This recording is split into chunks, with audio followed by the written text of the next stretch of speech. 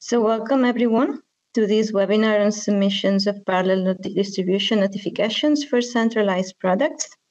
My name is Virginia Rojo. I'm scientific specialist in the procedures office and team lead for the parallel distributions team. So we've organized this webinar basically to give you an overview on how to submit initial notifications and annual updates via IRIS, to discuss the most frequently made mistakes and also provide some advice on requirements for particular types of products. So before we start, I just wanted to remind everyone that this webinar will be recorded and the video will be available in our website. So we will start with some housekeeping rules for the day. So please mute yourselves, make sure that your microphone is muted because we have a high number of participants. So unless you're given the floor to speak, please make sure that you close your phones. Also include any questions in the chat. You can do that during any time during the presentations. We will be monitoring all the questions and providing replies. And then at the end of all presentations, we will have a Q&A sessions. And during that session, we will reply to as many questions in the chat as we can. But even if there is not enough time to reply to all of them, we will compile all the questions in a Q&A document that will be published in our website. And that's why we request you to include all the questions that you may have in the chat so we can compile them all in the document. So all of them will have a reply, even if we don't have time to cover them during the session. So you can also use the chat function if you want to take the floor, or even better, you can raise your hand using the WebEx functionality. And once you're given the floor, please just indicate your name and affiliation when introducing yourselves. I would just ask you to wait until the Q&A session to ask for the floor. And in case you have any urgent technical issues or connection problems, you can contact the email that you can see here in the slides on the screen. And again, to remind everybody that the webinar will be recorded, and please mute yourselves if you are not speaking, because we have a high number of participants today, and it's inevitable that there is some noise. So you can see here the topics that we'll be covering today. We're already in the introduction, so we will start with some technical aspects on OMS and IRIS, and that'll be followed by a video demo on the submission on initial notifications in IRIS. Then there will be a presentation on initial notifications, followed by a presentation on annual updates, and we will finalize with some product-specific requirements. So at the end of the presentation, we will start the Q&A session. We will start with the questions that we received during the registration process and that were not covered in any of the previous presentations. And then we will move to the questions on the chat. So as I say, all the questions will be compiled in a document and they will be published. So you will have the responses there for you to check. So as you can see, there is a lot of information to cover today, but we really hope that you find it interesting and you enjoy the session. So with that, I would just like to introduce the first speaker, Anna Fyodorova, who will be discussing some technical aspects on OMS and IRIS. So Anna, over to you. Thank you, Virginia. Dear participants, we would like to welcome you today to the webinar. It's really nice to see so many of you today after quite a long break in this type of events. So next slide, please. So dear participants, we would like to once again welcome you at today's webinar. It's our pleasure to see so many of you here today after quite a long break in this type of events. So it's really great to see you here. So I will start today our session with the technical part, and which will cover IRIS and OMS related items.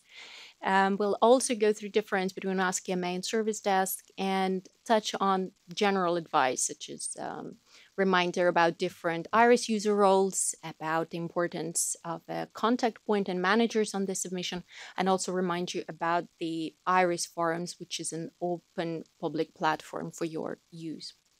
Next slide, please. So IRIS, first of all, consumes OMS data on the organization and locations. So OMS, for those of you who might not be fully aware, is Organization Management Service, and it maintains all organization and location data. So whenever a new organization is created in OMS, it appears in IRIS quite shortly after.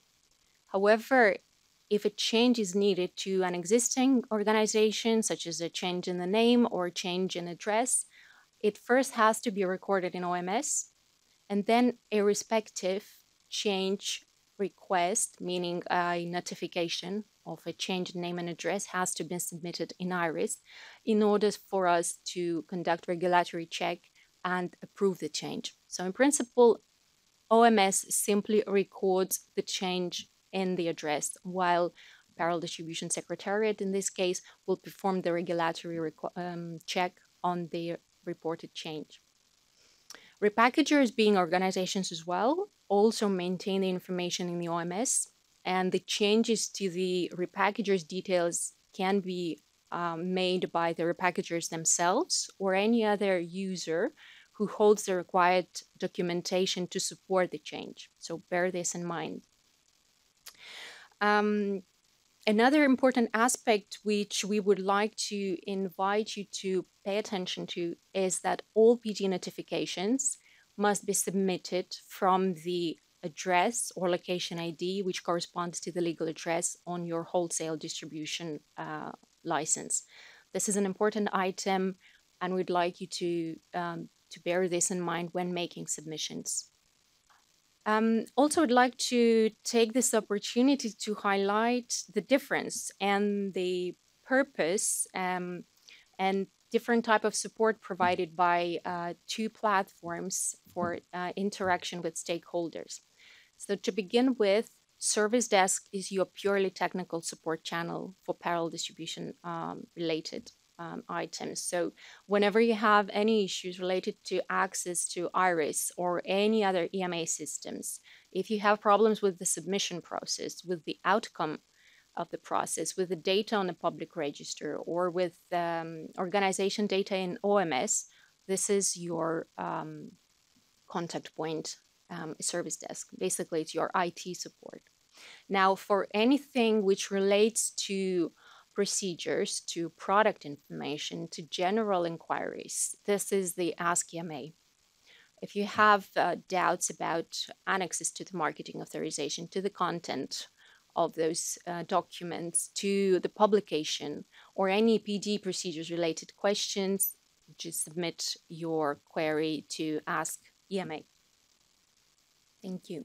I would like also to stress the importance of the detailed description of the issue which you're having in the Service Desk.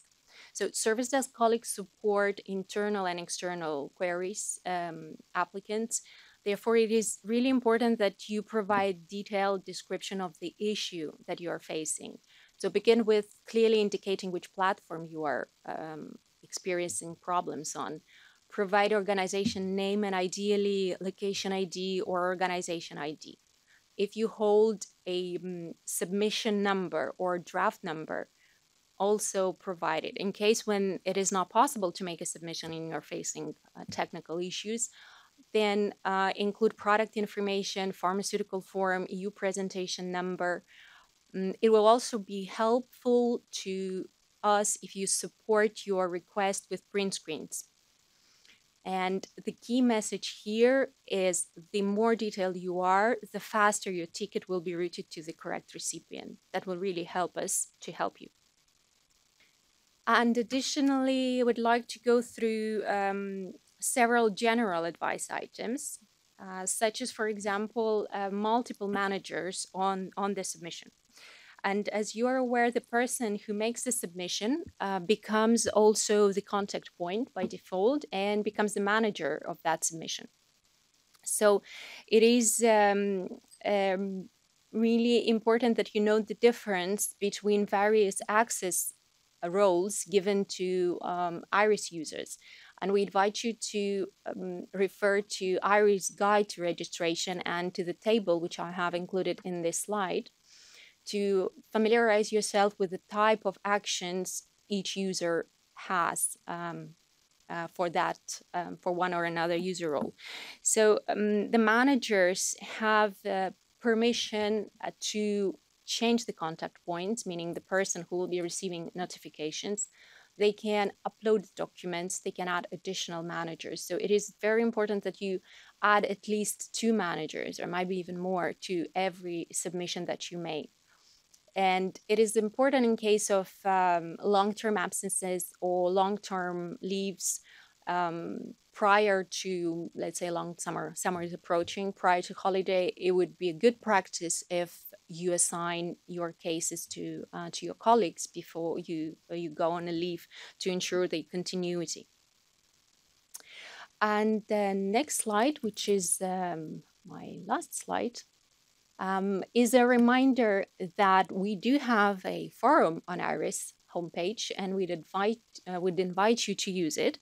And it's a public platform which provides updates on IRIS features and allows applicants to interact and share best practice.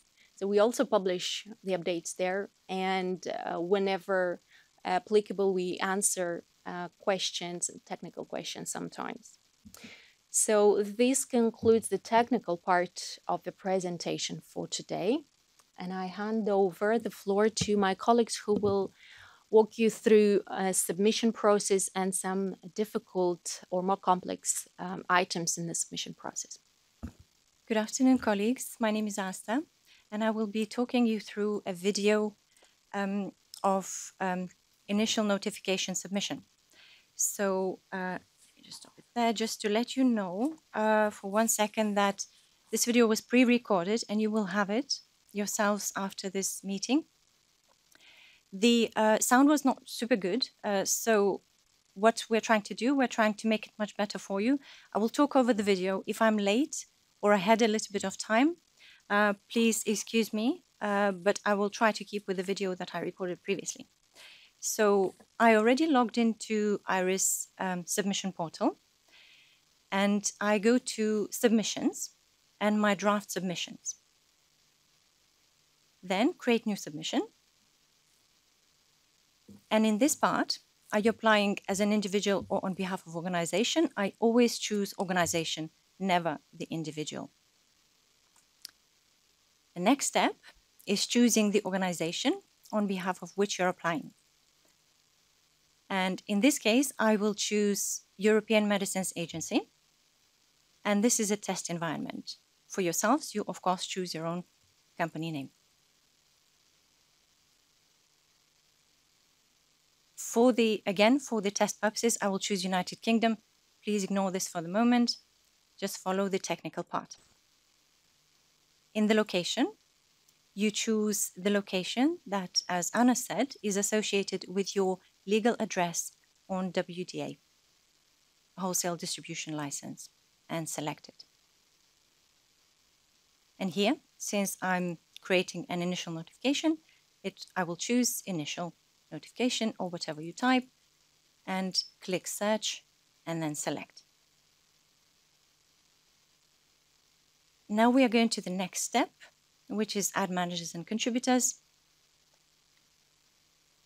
And you can do that through the add buttons.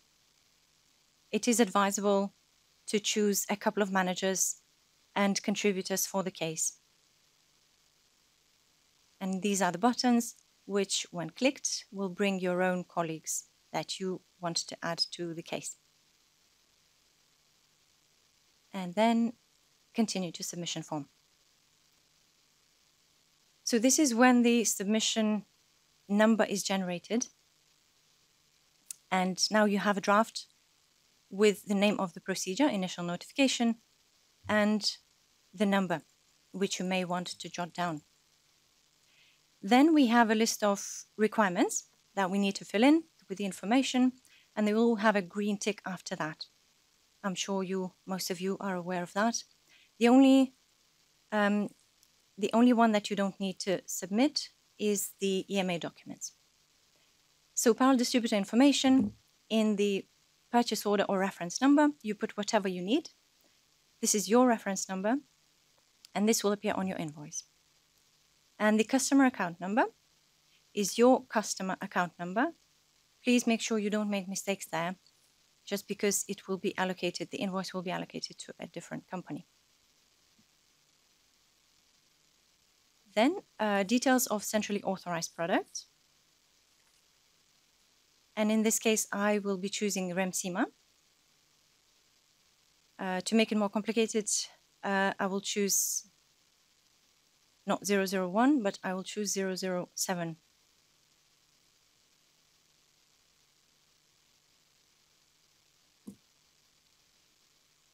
You click, select, and then you decide according to what you need to do, if you're changing pack size, if you're sourcing a different pack size or not. I will be choosing for demonstration purposes to add a different pack size. And again, it's Remsima. I'm making sure that I can source this pack size. And in this case, I'll choose 006. Now I'm finished with this. Save and return. If you click return, the information will not be saved. Save and return saves the information. And member states of origin and destination. Again, member states of origin. You choose whatever you need. In most cases, you will most probably choose quite a lot. For demonstration purposes, I have chosen several countries only. And then I add the country of destination. And I have chosen Latvia. If you don't tick, it will of course not be submitted. So the system will show you that you haven't done something. In specific mechanism, I am choosing not needed. If you choose something for specific mechanism, you have to put the date in of the letter, of your specific mechanism letter. Then I choose the repackages. In this case, again, European Medicines Agency. I make sure that this company that I choose has secondary repackaging authorized. So in this case, it's of course demonstration. And in the text field, I put the MIA number, the authorization number of one or several companies that I have chosen. I have chosen one, so it will be one number. And again, save and return. Nature of repackaging. The system is asking, is modification to the packaging proposed? In parallel distribution case, it's always a yes. In case your system lets you choose no, do not do that. Please leave it at yes, because we always, in parallel distribution, change something about the packaging. The next point is choosing how we are going to release the product. It's relabeling, reboxing, or we are going to do both. And in this case, I have chosen reboxing. And I choose to let EMA know why I have chosen that. You don't have to do that. It's a free text field. But if you feel like the information is needed, please put it here. And then you put the latest annexed information, which is the date. And at the point of this video, when I recorded it, it was the 1st of February. So I choose the correct date. And I save and return to save all the information that I've just put in so that I don't have to do it again. Then documents from applicant. You can see all the documents that are required. Those requirements may change from time to time. The system is evolving. And for demonstration, I will only add one document. But you will have to add, of course, more documents than one through the add files. And this, you see overwrite existing files option. As time goes on, it will be deleted. it doesn't work anymore. Please do not choose it. We need to submit the files with a new date if you submit something again. So don't overwrite the files. You add the files. This is fairly self-explanatory. And as I said, I added one file, but you will need to add more, whatever you require for this. And you have to confirm that you have added the files. So click yes. And again, the same process, save and return. Documents from EMA are the documents that EMA will put in, and you will see them. And then you go to declaration. Click all the points, and I suggest reading them carefully, even though you have seen them many times, especially the fee payable on submission. And then submit application. First of all, I confirm that I'm a person authorized to sign this application. I go to declaration and submission, and you have two options, either submit or review application.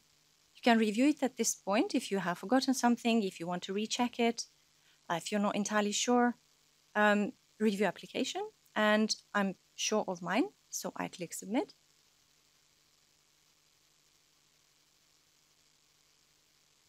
And it may take a little bit of time to actually transfer the data to EMA systems. And then once this is done, you will see that the application has been submitted. And that is the end of my video. The only point I would like to add that this applies both to human and veterinary products. So this is the end of my presentation and the video, which you will find later within the documents that we will send on. Thank you. And now I believe it's my colleague Kinga. Thank you, Asta. Good afternoon, colleagues. My name is Kinga, and today I'm going to present you the second part of the presentation on the initial notifications. And in this part of the presentation, we will still remain on the subject of the initial notifications, but can I have the next slide? Thank you. We will mainly focus on the following topics. There will be the checks performed by the EMA assessors during the validation and the regulatory stage. What are the most common errors in the submission form leading to invalidation, or later during the regulatory check that might lead to a negative outcome. I will also provide clarification on the differences between the mock-up and the labeling, and also remind what are the requirements for both of them. We will also briefly touch upon the naming convention, remind what are the annex requirements and where to look for the latest version of an annex, and of course the checklist and other parallel distribution guidance documents. Can I have the next slide? So the process of the approval of the initial notifications is divided into two stages: the validation and the regulatory check. So during the validation, we check the correctness of the information on the submission form and the case documentation. So we check whether the details of the applicants, whether the submission is made from the legal address, and the legal address corresponds to the wholesale distribution authorization. For the repackager, it has to be the manufacturing site address, again corresponding to the address in the MIA document. And also we check other information on the submission form. We check source presentations, member states of origin, member states of destination, repackaging methods, and we check if the date of the annex is correct. For the case documentation, we check whether documents are submitted for the correct product, for the correct EU number, whether the documents are in the correct format, and if the file naming convention is observed. In case of validation comments, a validation email will be sent out. So the validation comments must be addressed before the regulatory check can start.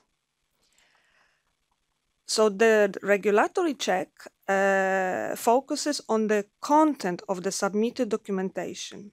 So we check whether the patient leaflet, instructions, patient alert cards, if present in the annex, are in line with the latest annex. If they are in the sales version, we check whether the mockup contains all relevant information required by the annex.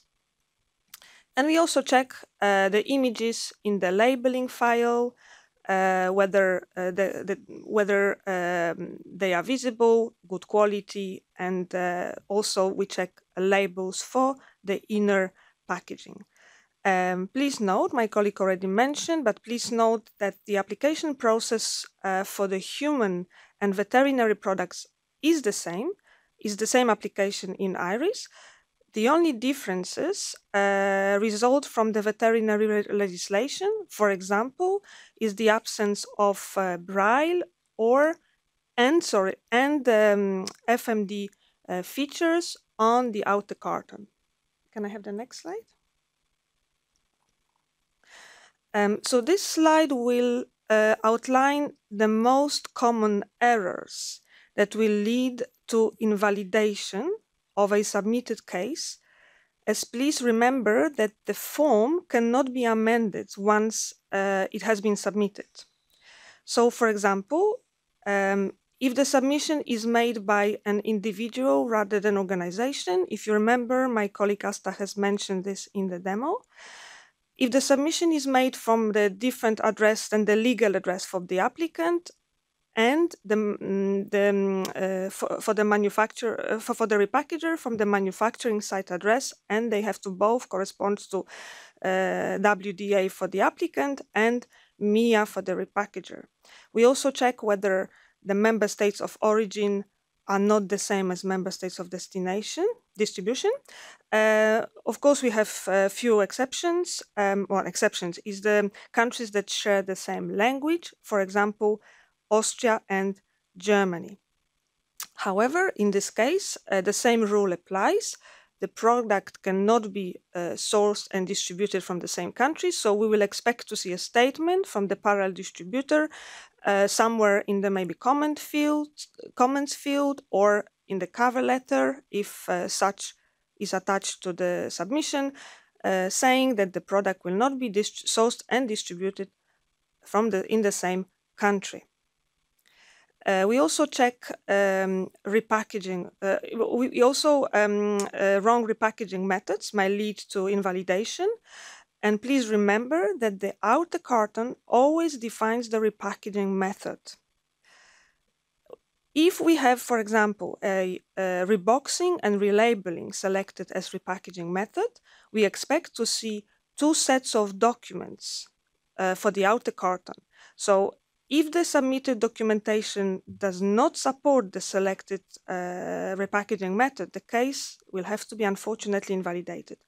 In case of multi-packs with intermediate packaging, there is still the outer carton that defines the repackaging method. Also, source presentations of pharmaceutical forms, which cannot be used as source presentations, cannot be used as distributed. For example, a source syringe cannot be distributed as syringe with the needle guard. Tablets cannot be distributed as vial. So please also pay attention when you select it in IRIS. In case of the same presentation being sourced and distributed, please select no in IRIS. Select only yes if you sourced a different presentation from the distributed. And the last one are repackages. If repackages are wrong or there is a wrong information about them, for example, if repackages don't have a valid MIA document, or if they don't have secondary packaging or batch certification authorized. Please also note that in case of multiple repackagers, only one of them must have a secondary packaging or batch certification authorized. Can I have the next slide? This slide outlines the most frequent scenarios that might lead to invalidation or negative outcome.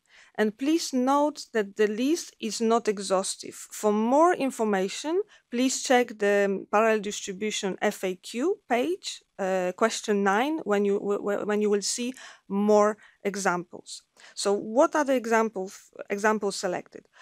Administrative errors in the submission form, the one I've just mentioned on the previous slide.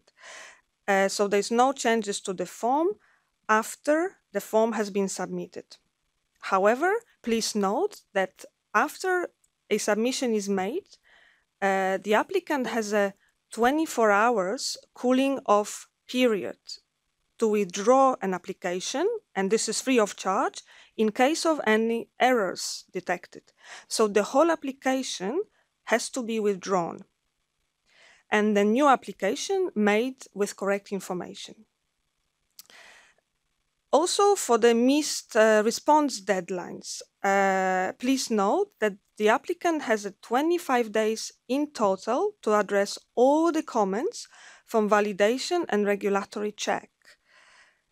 In case of no comments, for example, for validation, the 25 days can be used for regulatory check. However, in case of comments for both, the 25 days will have to be split between two. In case of unauthorized changes to the documentation or submission form, or if comments are implemented only partially, and if there is no clarification provided for non-implementation. Sometimes, if there are additional changes or national requirements and the parallel distributor wants to add it or remove something from the either outer carton or other documents, it has to be, the assessor must be notified in writing, because this is not what is requested by us. So we have to see why this change, the applicant wants to make the change. And also in case of incomplete or wrong documentation provided. For example, if documentation is provided for the wrong EU number, or there are documents missing, for example, labeling or mockup files, please remember that in case of comments to the mockup, the comments have to be also implemented in the labeling. So we want to see mockup and labeling files resubmitted. So both files must be resubmitted. Can I have the next slide? So on the next two slides, I'm going to present you the mockup and the labeling. What are the differences and what are the requirements? So let's maybe start with the mockup. So why do we request the mockup? Because this is a recent requirement to add it to the submission of the initial notifications. So in order to improve the quality of the outputs and also to speed up the process and to minimize human errors, we are of course turning to artificial intelligence to help us to achieve that. And we are testing a tool called Assisted Validation Tool. And this tool requires specific files in a specific format. Therefore, a mockup has been recently added to the list of documents required as part of the submission of the initial notifications. So what is the mockup? The mockup is just a flat design of the outer or intermediate packaging in full color. So we want to see the mockup in the way it's going to be put on the market for the patients.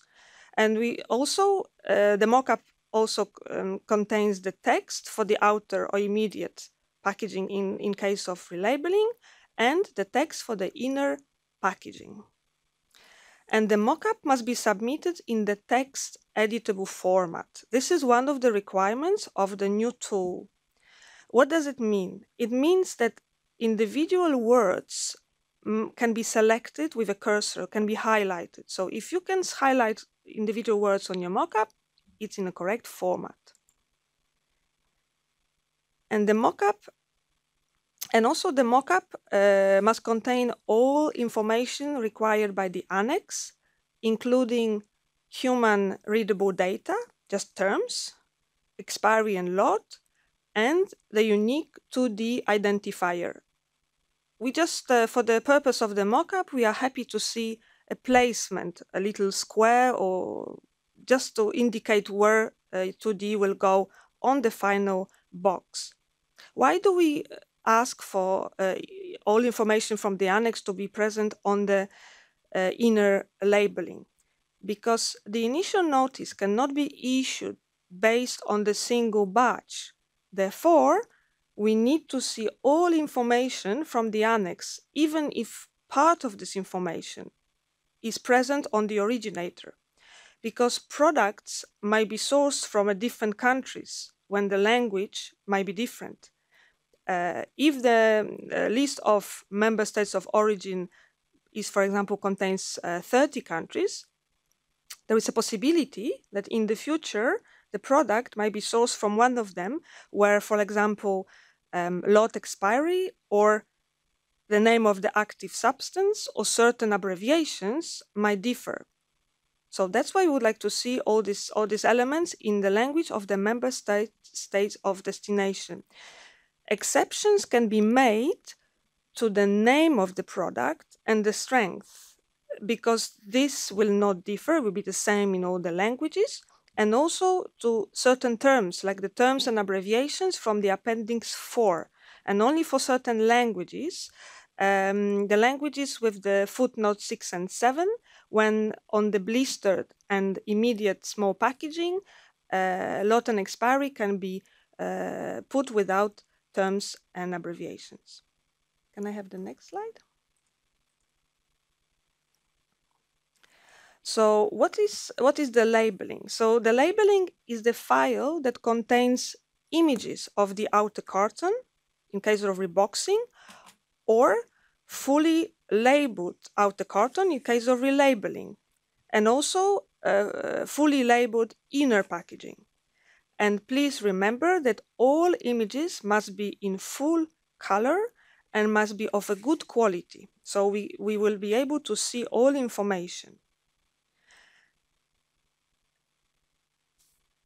So here you have, I just put few examples. There's one outer carton, the pen, bottles, and blister.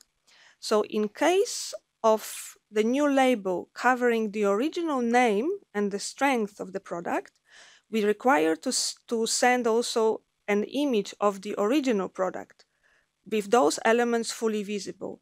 This is just to make sure that we use the correct product and the correct strength. In case of blisters, the text might be printed directly on a blister or on the label.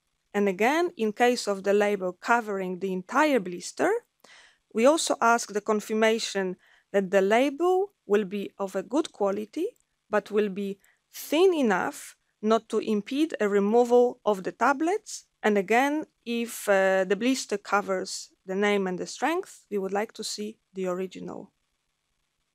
Can I have the next? This slide is just a short reminder to follow the naming convention for all the files submitted. This is so the standard naming convention should be a year, month, and day, followed by the product name, underscore, last 3 digits of the EU number of the product, and the subject.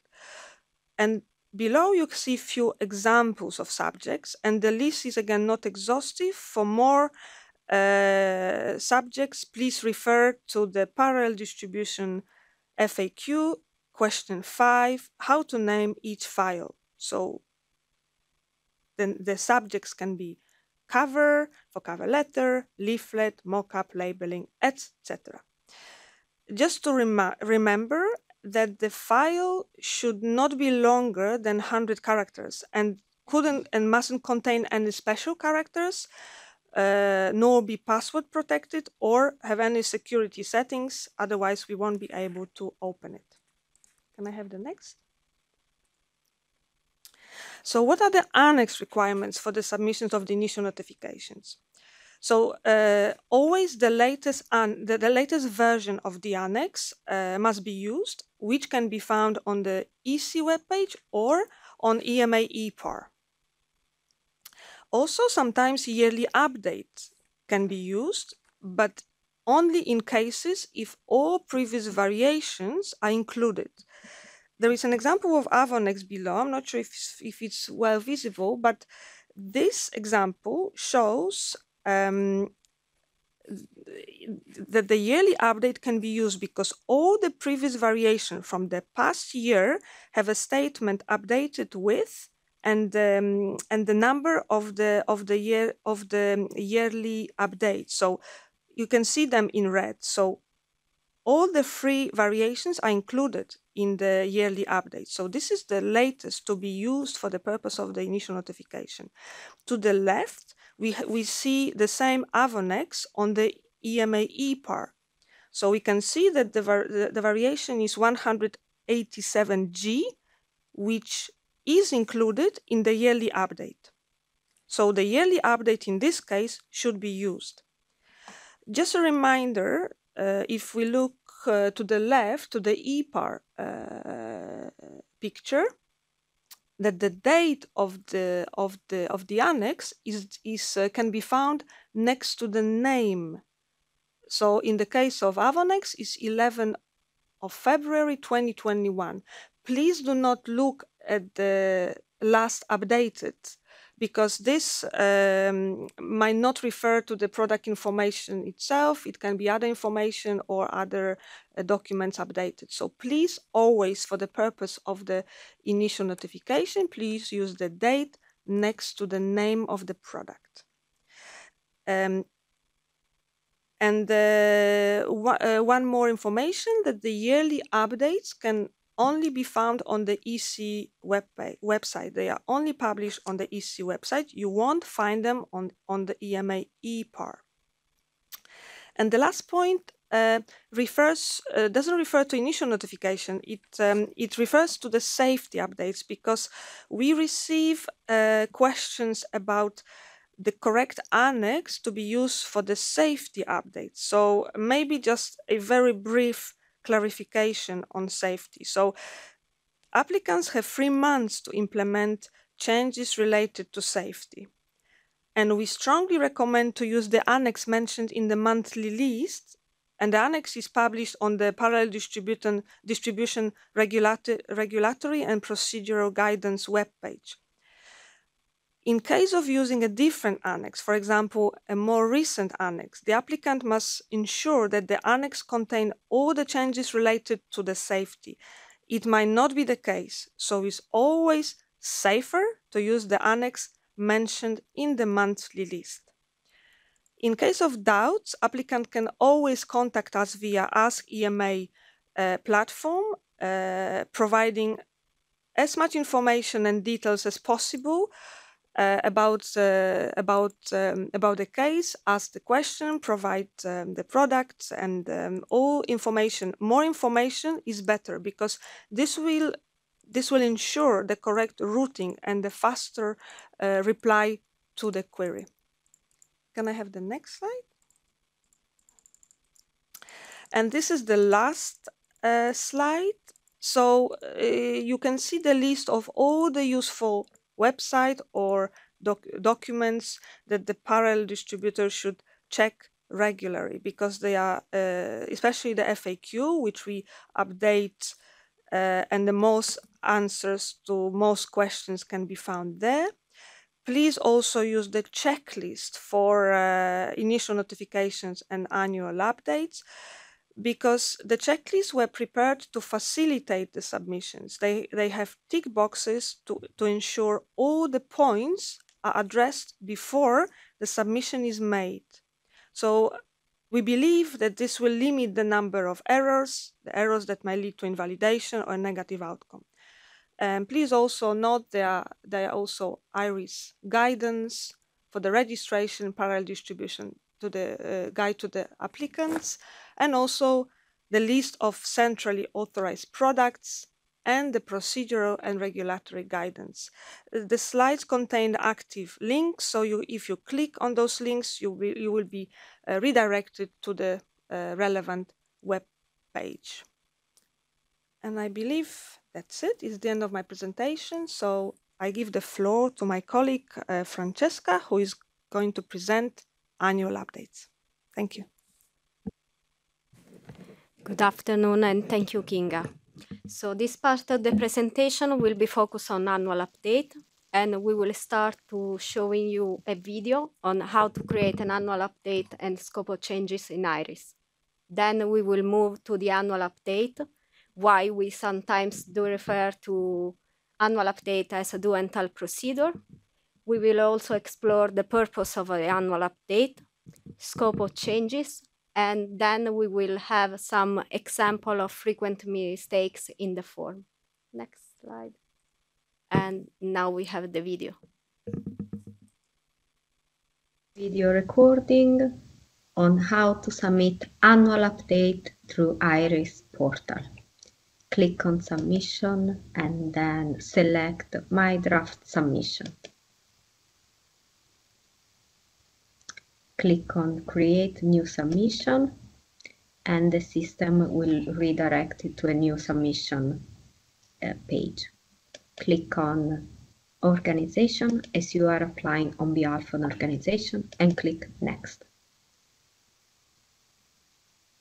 Please note that this is a test environment, so we are selecting the address of the European Medicines Agency with the UK address. Click on select location and select. Tick the box of your location and click on select.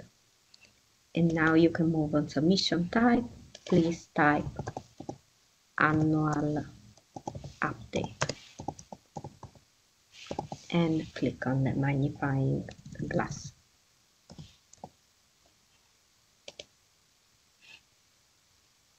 Click and select. Move to create and next. Please note that the system might take a couple of seconds. From this page, you can add managers and contributors clicking on the blue Add button and continue to submission form. On this submission form, you will find a reference number for this draft of annual update. We strongly recommend to take a note of this number as you might need later to create a scope of change. Please make sure that the required section have a green tick to the right. Once you have completed each section, a green tick will appear next to it. Now please provide a purchase order number, and you will find this on your invoice, and your account number. And then click on Save and Return. As you can see, there is a green tick next to your section. Now you can move to details of parallel distribution notices, and you need to fill the product name. So click on the magnifying glass, and for this testing we have choose Rencima and click on next. Now the system has found Rencima and select. Now you need to indicate the pharmaceutical form. Again, in the search toolbar, search for solution for injection and click. As you can see in the drop-down menu, you have more than one solution for injection. Please ensure that you have ticked and selected the correct one and select. Now you need to include the member state of destination, and in this case we have chosen Finland and click and select your member state of destination.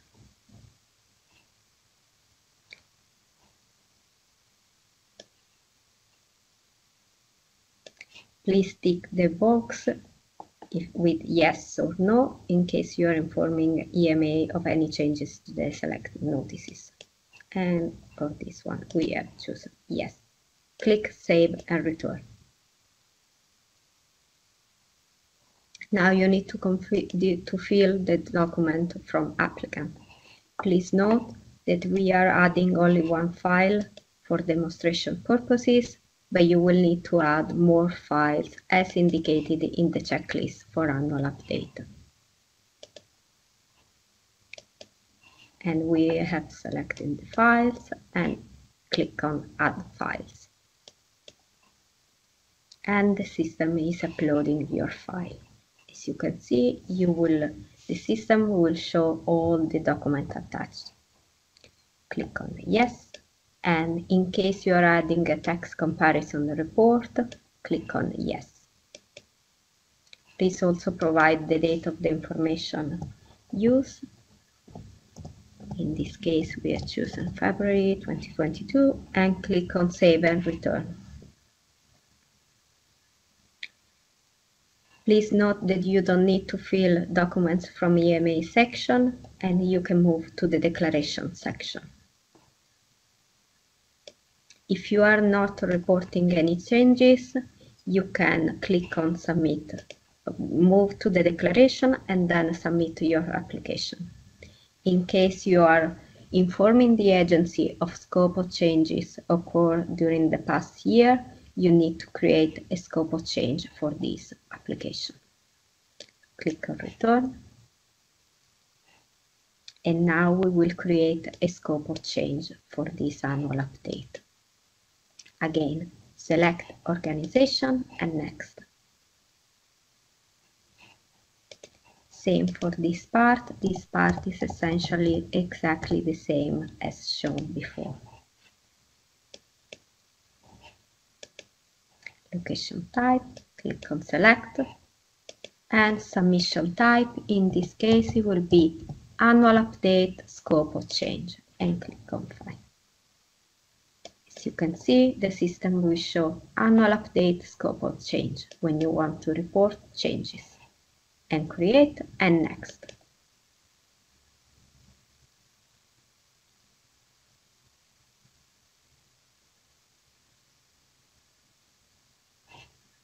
Again, the system will require to add managers and contributors.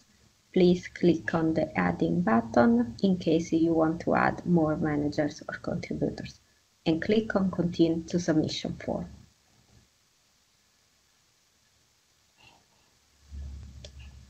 Now you are drafting an annual update scope of change. As you can see, the system has generated a reference number for this scope of change. Now you need to fill the submission form with all the information you are including and amended. So please, you need to ensure that you select the correct reference number. So please insert in the search bar the number, and it might be useful to start with a star, as the system will help you to find the correct reference number, and click on Select. Save and Return.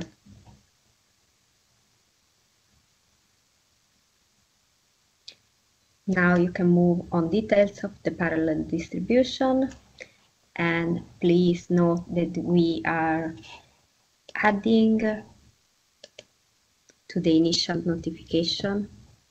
So we need the reference number of the initial notification previously submitted, and click on Find.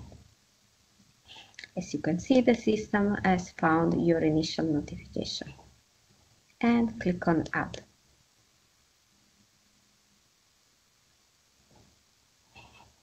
And save and return.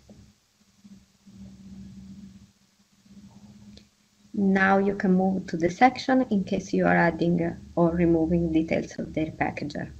You can also add or remove member state of origin, or add or remove member state of destination, network repackaging in case you want to add reboxing or relabeling or remove one of the repackaging method, and also you can include or remove source presentation. For this application, we choose to add or remove details of repackager, and we will click on this section. Now we are adding a repackager, so we need to find the record for the repackager. And for demonstration purposes, we will choose this one and click on Add.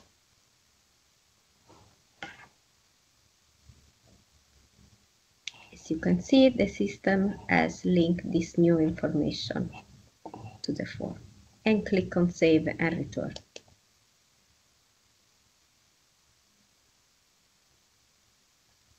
Again, you will see a green tick next to the section you have completed.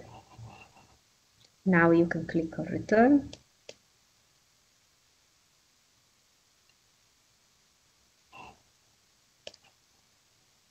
And you have the annual update for Rensima and an annual update scope of change for Rensima, where you added the repackager. Now you need to go to the drop-down menu, go to Edit Draft for the annual update, click on Edit Draft, and then choose Declaration. Read the declaration and tick all the boxes in order to proceed to the next step, and save and return. Now you can submit your application. Please tick the box and click on Declaration and Submission. You have the option to review the application or to submit. In this case, we are submitting the application, and the system is processing your submission. Please note that it might take a couple of seconds in order to the system to complete your application.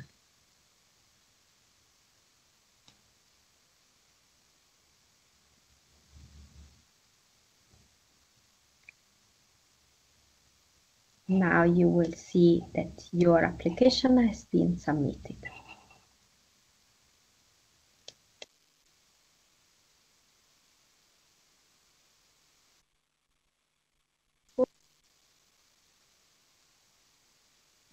And just a quick reminder that you will receive the video also with the presentation. So now we will move to annual updates, to the slide. And before starting and getting into detail what an annual update is, we would like to remind to applicants to consult the public register prior to the submission. It's important to consult the public register because you will find all the products that have been checking to be in compliance with the marketing authorization and the EU legislation.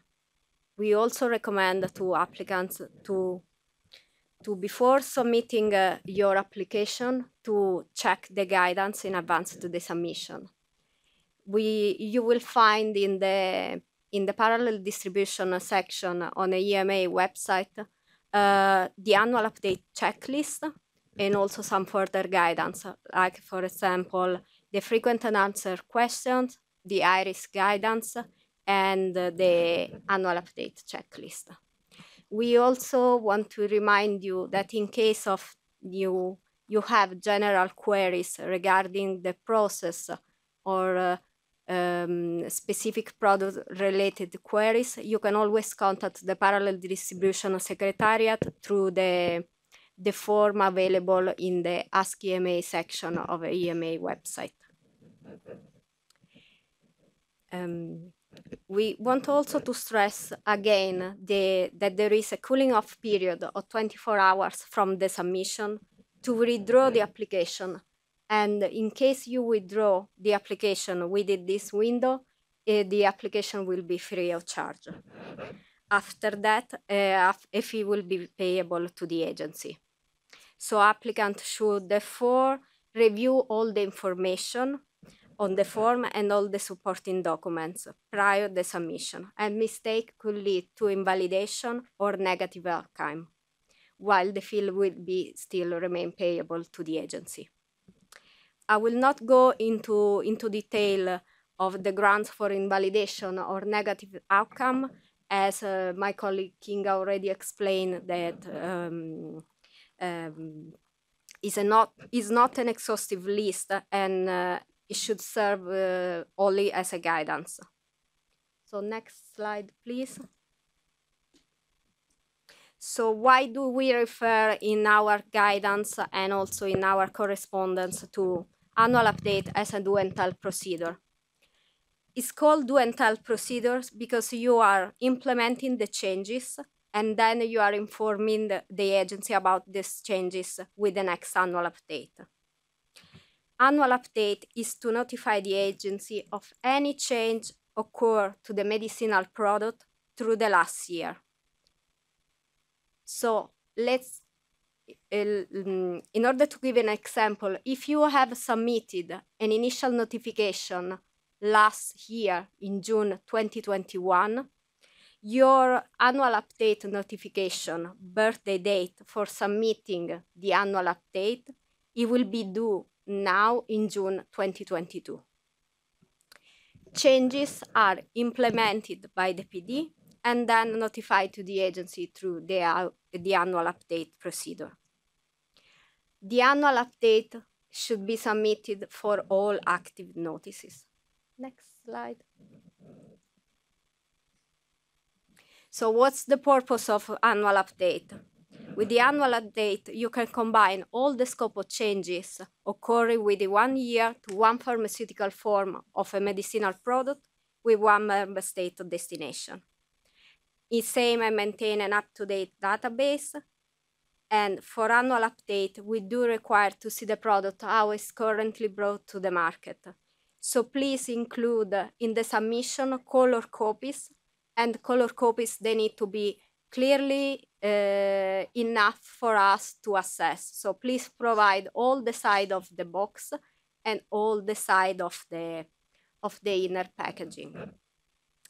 And please also include any educational material that you might have with the presentation, like for example, patient alert card or calendar sticker. I also do remind you that according to the checklist, you need also to submit in the submission color copies and mockup, as indicated in the checklist for annual update and already mentioned by my colleague Kinga. Next slide, please. So what is a scope of change? A scope of change should be used when, in addition to revision of the product information in line with the update annex, APD was to introduce or to remove something from the initial notification. Like, for example, you want to add or remove member state of destination or member state of origin, or you want to add or remove repackagers or repackaging method, and to add new sourcing pack size presentation. When you don't need to create a scope of change, when you are only updating to the latest annex. And when you have a no change annual update, you have a no change annual update when you don't have any new information. So the product has been distributed in parallel for the past 12 months with no change to the product. So there is no new annex and no change in the scope of the initial notices. So you are not adding member state of origin or destination, no new repackaging method, only a new change to the repackager. Next slide. So you can see from this slide that we are compiled some frequent mistakes that we have identified in the form. So in the first example, you have in the notice held by your company, you have as a member state of origin Austria and Germany, as a member state of destination Austria and Germany. In this scope of change, the removal of Germany is indicated, the removal of Germany as a member state of destination is indicated. This scope of change is incorrect because in this case, while you need to indicate the removal of Germany as a member state of destination, you need also to indicate the removal of Austria from the list of member states of origin, because you are not allowed to source and distribute the same product in the same, you are not allowed to source and distribute in the same country. The second example is, on the contrary, a correct way of indicate the removal of a country. As you can see, in the member state of origin list is indicated Ireland and UK Northern Ireland. And in the member state of destination, you have Ireland and UK Northern Ireland. This scope of change is correct because there is the removal of Ireland as member state of destination and the removal of UK Northern Ireland as member state of origin. Next slide, please. So this is another typical example of a frequent mistake in the form. For this example, we have chosen Renvela, which is for presentation U003, is authorized as a bottle without outer carton. In the scope of change, there is an indication of additional reboxing as a repackaging method. This scope of change is incorrect and it will lead to invalidation because the product is marked as a bottle without outer carton. And in this case, the only repackaging method possible is relabeling. So in this case, all the information required by the annex as FMD requirements and the leaflet itself, it will be need to attach directly on the bottle. The fourth example is about adding a reboxing as a new repackaging method. As you can see, in the initial, the repackaging method approved was relabeling. With this scope of change, the parallel distributor is indicated the addition of reboxing as a new repackaging method. And with the submission, color copies for reboxing are provided. And in this case, this scope of change is correct. Next slide, please. Then we are moving to a pack size not reported correctly. As you can see in the packaging details, there is an indication of sourcing U003 to distribute as U002. The scope of change, it says addition of the pack size, but this addition of the pack size is in the wrong text field because this addition is indicated in the free text field instead of the source presentation field. So technically it's correct, but the scope of change is indicated in the wrong section of the form, and this will lead to invalidation. And next slide, please. And this second example, there is a correct indication of an addition of source presentation. This is in the correct field of the source presentation field, and there is an indication of sourcing U003 to distribute as 002. And this is correctly indicated. I would also like to remind you that when you are sourcing and distributing the same presentation, so when you are sourcing, let's say, U001 to distribute U001, there is no need to indicate or to report as addition of pack size presentation. For some presentation in particular, like some blister, I also want to stress that you need to check also in the list of authorized presentation that the U number you wish to add as source presentation is in the same type of blister. So the primary packaging material is the same. Because it's not possible to source presentation, there are in different type of blister. For example, in Vega, there are two different type of blister for the same strength. We have prolonged release tablet blister OPA aluminum and prolonged release tablet blister PVC aluminum. These are disc presentation with specific type of blister and they are not interchangeable. And I think this is my end of the presentation and I will give the floor to my colleague Marlos. Thank you, Francesca. Hi everyone. I will do the last bit of the presentation. It's just a brief one on some product-specific requirements. If I can have the next slide, please.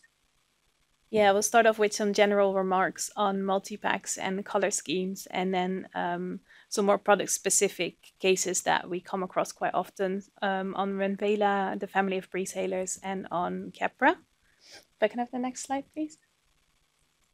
Thank you. So when you are creating your outer packaging for multi-packs, we'd like to draw your attention to the following, because often in the annex, as you can see on the right-hand side, it is specified what the outer packaging looks like. So this can either be an outer label with a blue box, and in these cases, the intermediate cartons will be held together often by a see-through wrapper or a foil, and then the outer label will be put on top of that. So that's one option. The other option is that it is specified that the outer packaging is a box, and this is your classic outer carton where the intermediate boxes will go inside. Because it's specified in the annex what the outer packaging looks like, we cannot accept any deviations from that. So when it is specified that it is an outer label, and if you do submit an outer box, then we will have to ask you to change it to be in line with the annex. So please be mindful of that when you're creating packaging for multi-packs. Can I have the next slide, please? Thank you. And just a brief note on color schemes. They kind of come in two types. So some color schemes are included in the annex, mostly in the package leaflets, and PDs have to follow the annex and adhere to the color schemes when they're in there. But in addition to this, an originator's packaging can contain design elements that relate to the product safety. So they've been included to support the safe and correct use of the product. And these design elements could be, for example, colors for strength identification. So your 5 milligram is blue, your 10 milligram is red, things like this. Or they could be more prominent fonts for like administration use. So they could be things like once daily or oral use. And these little phrases will be printed on, for example, on the front panel in bold and red or in more like prominent fonts. In these cases, in the interest of the patient's safety, we strongly advise parallel distributors to align their packaging with the originator's products. Can I have the next slide, please? Thank you. Yeah, Francesca touched upon Renvela 003 briefly as well. So as she has already said, this is an authorized presentation as a bottle without an outer carton. We have seen a few instances where parallel distributors proposed to distribute this as a bottle with an outer carton. And the reasoning for this was often that they had to adhere to the requirements of the FMD, the Falsified Medicines Directive. Unfortunately, we cannot accept this, and I will try and explain briefly the reasoning behind it. In case of parallel distribution, the requirements of both the marketing authorization and the Falsified Medicines Directive must be met. The first requirement is laid down in a legislative act. So this is regulation number 726/2004. And according to this legislative act, the parallel distributed medicinal product has to meet the conditions laid down in the marketing authorization and in the EU legislation on medicinal products. So this is a legislative act. However, the conditions of the FMD, the Falsified Medicines Directive, are provided in a delegated act. So these requirements of the FMD, because they're in a delegated act, they cannot prevail over the requirements of the legislative act. So following from this, this means that parallel distributed medicinal products must adhere to the legislative act first. So first they must meet the conditions of the marketing authorization, meaning that Renvela 003 should be distributed as a bottle without an outer carton. And then next to that, or like secondly, they need to adhere to the requirements of the FMD. So this, in practice, this means that the particulars for the Falsified Medicines Directive need to appear on the label that is on the Renvela bottle. Can we have the next slide, please? Yeah, just a quick note on the family of Breezhaler's. I think most of us are familiar with this by now. Just to point out to you that it is specified in the annex that there is certain information on the administration of the product that needs to be printed on the inner lid of the outer carton of the unit pack or on the inner lid of the intermediate carton of the multi-pack. And because this is specified in the annex, this location, we cannot accept any deviations from it. So we cannot accept the information on one of the panels of the outer carton or on a loose card. So please bear that in mind when you're preparing any of the Breezhalers. Can I have the next slide, please? Yeah, and lastly, this is the last point, is on the oral solution for Keppra.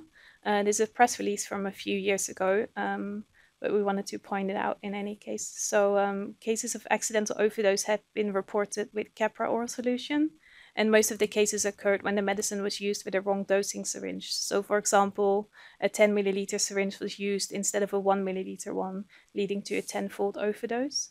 So to avoid medication errors and the risk of overdose, parents and carers are now advised that only the syringe provided with the package should be used to measure the dose of Keppra.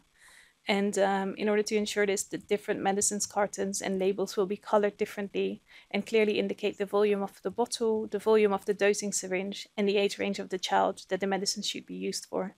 You can see the pictograms on the right-hand side here. They're also available in the press release, and these are the ones that need to be printed on the outer carton. That was it from my side. I'll hand back to Virginia now, and then we go on to the Q&A session shortly. Thank you very much.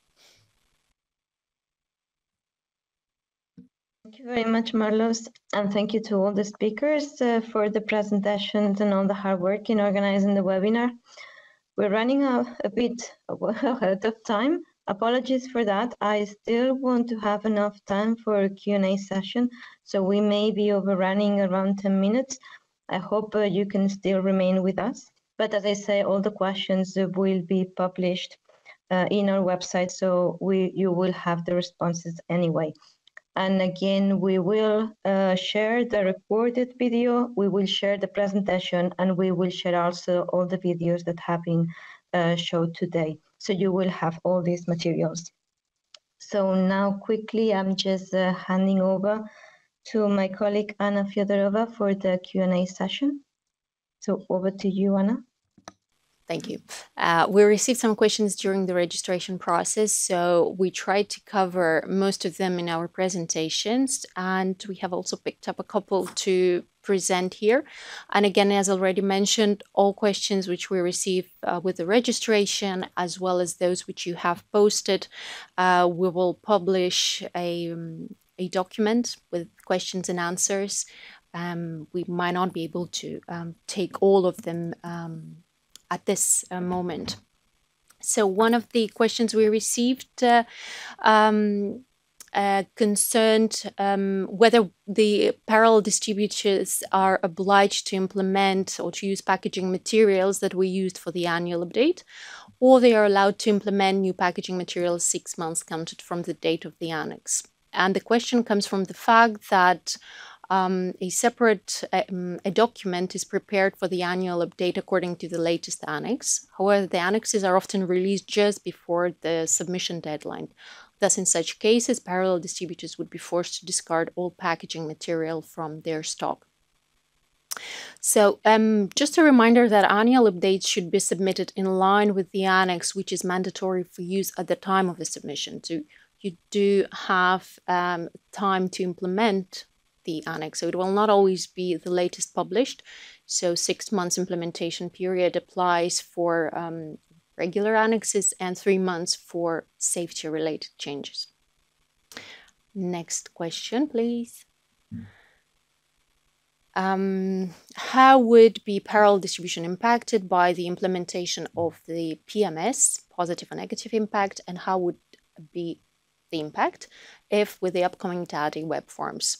Would the process change? Would IRIS be in sync with PMS and OMS, and how it would support parallel distribution? So as I mentioned earlier, IRIS consumes information from PMS and OMS. OMS integration is fully functional, so is PMS. However, it is still undergoing further improvements. But in general, PD procedures are quite simple ones with relatively simple data dependency. So improvement with PMS integration will simply eliminate the instances when IRIS does not contain yet the EU presentations of newly approved products or newly approved EU presentations. Next slide.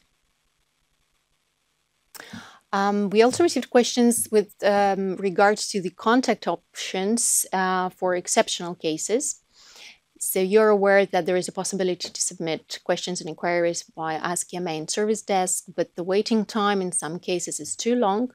As an example, some EU numbers or products are not in the EMA submission database, and sometimes the parallel distributors face very short tender deadlines, and in seldom cases they need fast support, as otherwise they cannot attend the tender. So if during your submission of initial notification you face a situation when you cannot find a product presentation in IRIS, please log a service desk ticket. This requires IT support. And again, as mentioned earlier, the more detailed you are in your query, the faster it reaches the intended recipient.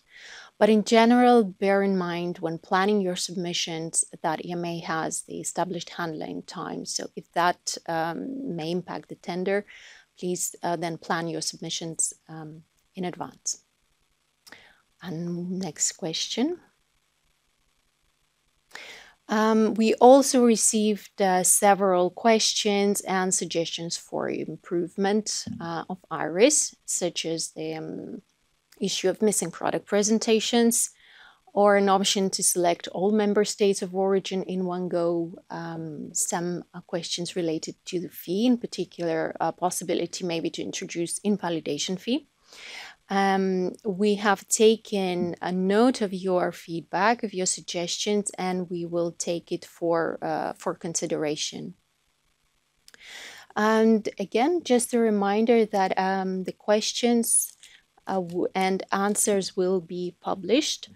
We have received quite a few questions in the chat box. I can see we have provided some replies. So colleagues,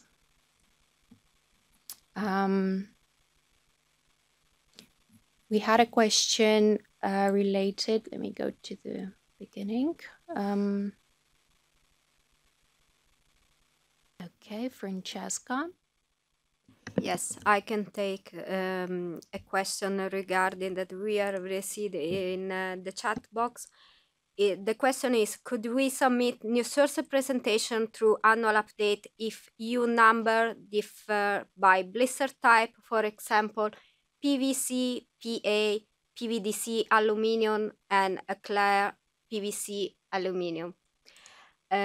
I covered this when we were talking about how to add correctly a source presentation, and in this case it's not possible to add this even if the strength is exactly the same, because for some presentation, in particular for blister, you need to check also in the list of authorized presentation that the primary packaging material is exactly the same. So it's not possible to source presentation that are in the different type of blister. As for example, Invega, for Invega there are two different type of blister for the same strength, and we have prolonged release tablet blister OPA aluminium and prolonged release tablet blister PVC aluminium. And these are distinct presentations with specific type of blister, and they are not interchangeable. And they are not interchangeable also because some product, they might be a sensitive product and got approved for different climates. So therefore, to reply to the question, no, is not possible. Thank you.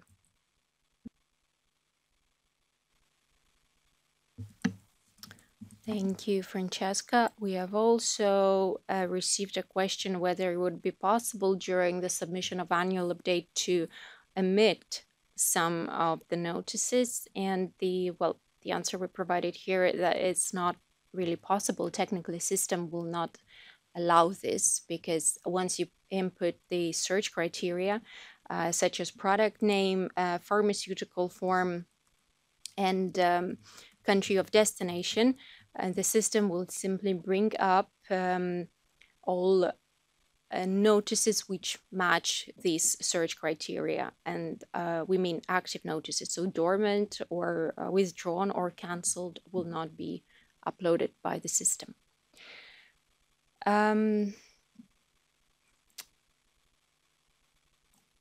We are really started exceeding the time for this webinar. So we will provide the responses to your questions in writing and compiled document. And we very much appreciate your participation, your active role in it. And well, I hand it over to Virginia for the closing words. Yeah, thank you, Anna. And we apologize that we ran out of time. We would have liked to take more questions live. But in any case, if there is anyone from the audience that has remarks, we can take maybe one or two in case there is any burning issue. Otherwise, I mean, as I said, we'll be providing written response to all the questions. We'll be publishing them together with the video and the slides and the presentations and pretty much everything that you've said today. So I would just like to thank you to all the speakers and for the hard work, and to everyone that has made this webinar possible. And I would like to also thank you, the participants, for the questions and for being with us today. Apologies, we ran out of time, but be sure that all your questions will be responded and you will have access to all the replies. So thank you very much. And have a nice rest of the day.